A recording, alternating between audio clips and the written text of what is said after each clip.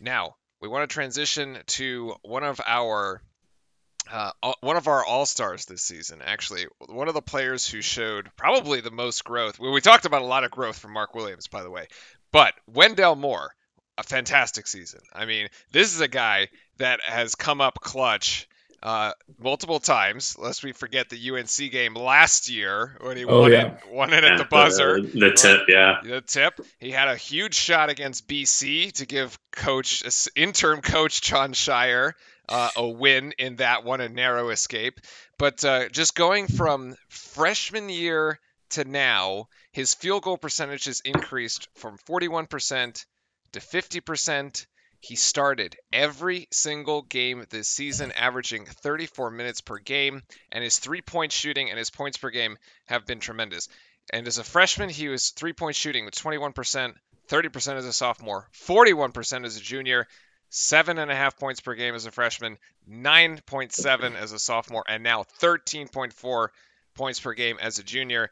I mean, the growth, this is what you love to see as far as the development of a player who stays in the Duke, in the Duke system, stays in school for 3 years.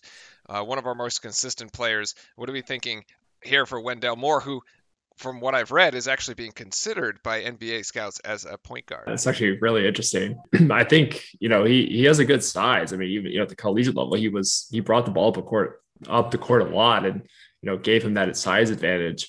Once we got more true point guards, they kind of filled that role, I think, more as the season progressed. But, if it was a fast break and, he was the one that got the rebound or the outlet pass, I mean, he was more than happy to take it down the floor and start the offense. Developed so strongly, and just a clear reason of why sometimes it's really good idea to come back for at least that junior season. The place he's going to be in now and the way he's being considered now is so different than he would have been a year ago. Plus, he got all the experiences along the way too. Yeah. No, he growth aside, such a fun player to watch. Yeah. He could impact the game anywhere on the court. Did not matter whether he was off the ball, on the ball, whether he was the primary ball defender. I think that's something that people don't talk too much about. He was exceptional defending, especially along the perimeter. I was looking for stats to try to get opponent field goal percentage when he was the primary defender, and I just couldn't find any. But I know that was a major talking point throughout the season. So again, that's something that he was absolutely exceptional with. And when I was looking at his stats, he ended with averaging 4 assists a game. That's actually pretty darn good for technically not our primary ball handler, technically, right? So it makes sense. He's got the size. Why not give him a look, in the NBA as a potential point guard? You never know what might come of that. He's ranked 30th on CBS's big board. I mean, right at the edge, right at the edge of the first round. Yeah. Again, depends on who trades, who does what, who's got what needs. But yeah, he's done literally everything he possibly could to improve his draft stock and become a better player. And there was an unnamed GM that basically said, as they were making, people were thinking about their decisions, they were like, yeah, he's done everything he needs to do to show he can play in the NBA. He doesn't need to go back to school. He needs to come to the NBA. So yeah. He did what he needed to do, and good for him. Looking forward to seeing what he does in the next level. Yeah. I also want to add another thing that was big difference by him coming back this year too, is he got to participate, in the first year when guys had the NIL deals too. So he was getting, that stuff. And for the Duke program and the way they were marketing their players, I mean, he was one of the top guys, other than maybe Bankero, that were getting, deals and, FaceTime advertising, whatever, headphones and putting on ads and sponsored by Bojangles. And yeah, Bojangles. As the NBA team, talent is great. It's even better when it's a good looking, marketable dude is also one of your best players too. Cause they're still selling tickets, Yeah. Yeah. So, I mean, one of our most consistent players, he scored 20 against Gonzaga, even 17 in the loss to OSU. I just thought, game in, game out, you knew what you were going to get from Wendell. And it just never really seemed like he had an off night. He showed up every game to play. He was a captain this season. He showed it. Fantastic. maybe not sort of like, the high flying profile of Banchero, but just a rock upon which this team was really built, and just tremendous. So thank you, Wendell Moore. The consistency this season, it was a huge part of making even the run. All right. Keel mode. Keel mode was in full Keel mode early in the first game against Kentucky. Started the season 25 points, and you had a lovely picture that, has been now made famous here with Trevor Keels and the Kentucky folks there. ACC All-Freshman selection, really a catalyst for Duke. Justin, you mentioned when we were talking about Jeremy Roach that Keels was actually kind of driving the ship for a while as one of the primary ball handlers. I scored in double figures 19 games, and Duke was 18-1 in those games when he did.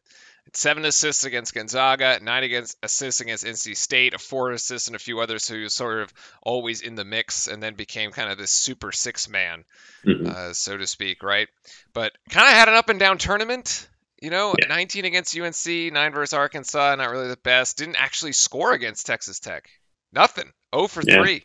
That was surprising. 12 against Michigan State, 6 against Fullerton. I don't know. Where does this kind of leave us? He ends the season 42% from the field, 31% from 3.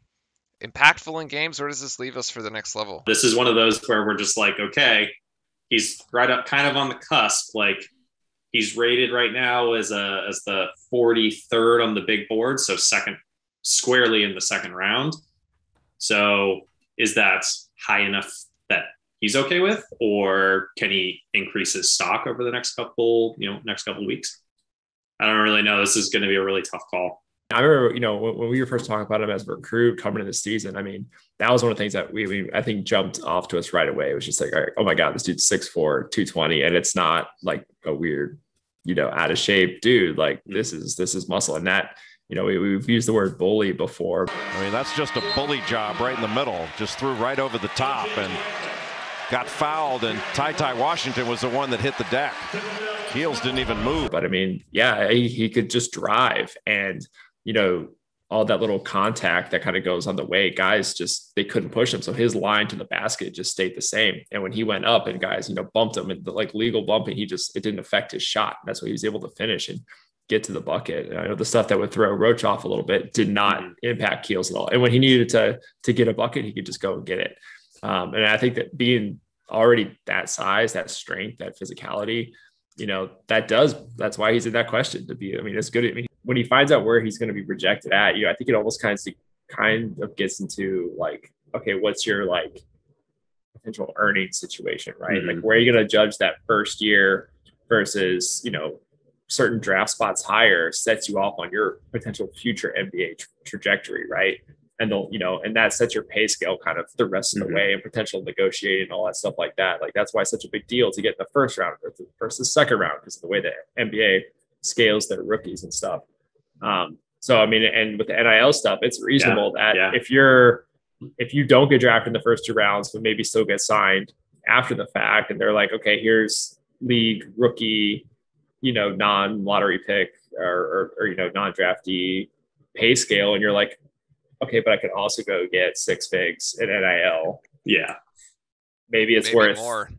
Yeah. Maybe it's worth going back a year, and then you vault yourself into the first round. You think about it like a business investment standpoint, Yeah. When I was kind of looking at his numbers and I was thinking back to the games where Keels was great, and then the games where Keels really didn't show as much, it ended up coming down, I think, to 3-point shooting. So he's 31% on the season.